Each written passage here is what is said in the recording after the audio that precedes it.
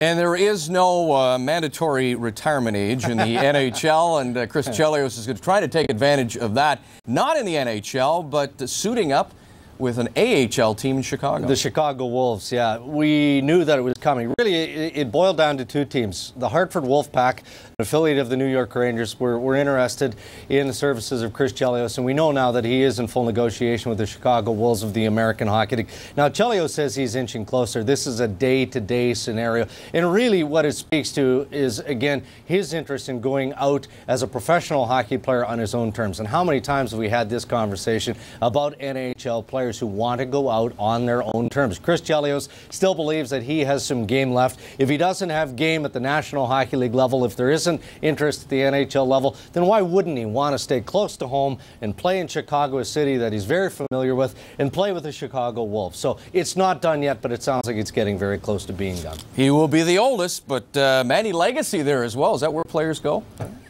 Not a bad place to play. Not a bad place at all. Darren, thanks for dropping in.